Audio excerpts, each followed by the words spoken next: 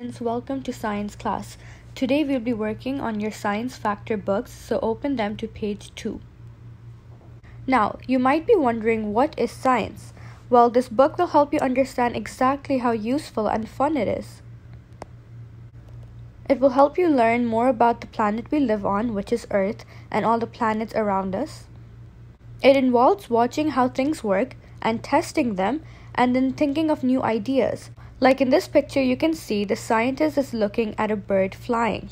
Then he decides he wants to fly and test out a new idea. When that plan doesn't work, he's thinking of new ways to fly. And eventually, with these ideas and the ideas that work, scientists change the world.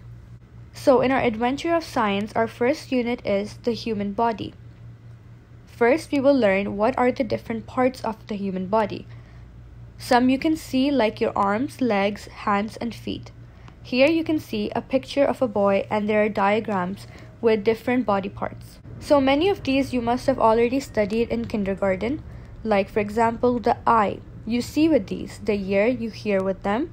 The nose, the mouth, the arm, the foot, the leg, the finger.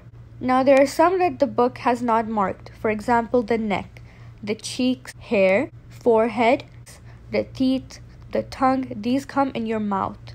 Then there's the elbow with the arm, the belly, the knee, which is a part of the leg, the toes, which are a part of the foot, and the hand, which is a part of the fingers. All these new hard words that are not marked in your book, you can write them down on your book or in your copy as hard words. So these parts are the ones that you can see. They're on the outside. But there are many that you cannot see. Like, inside your body is a skeleton that looks like this.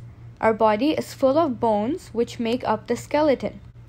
As you can see, we can stand properly because of all of these bones. We can sit properly and stand.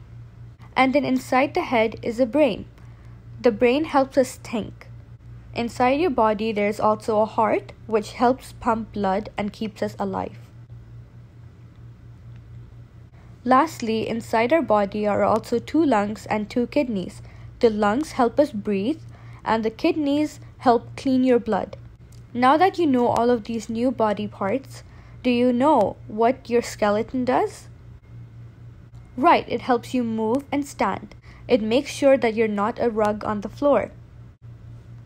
Question 2. Do you know what your heart does? Yeah, it pumps blood. Question 3. Do you know what your brain does? Yes, it helps us think.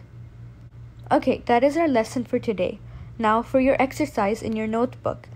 Question 1. You should name the 5 body parts in your body that you can see. इसका मतलब 5 parts in your body जो आप देख सकते हैं, मतलब बाहर वाले. Question 2. Name 5 parts of the body that you can't see. इसका मतलब 5 parts of your body जो आप नहीं देख सकते, for example lungs and heart. And lastly, you will write down all the hard words, for example cheek, neck, hair, forehead, teeth, tongue, elbow, hand, palm, chin, knee, belly, and toes.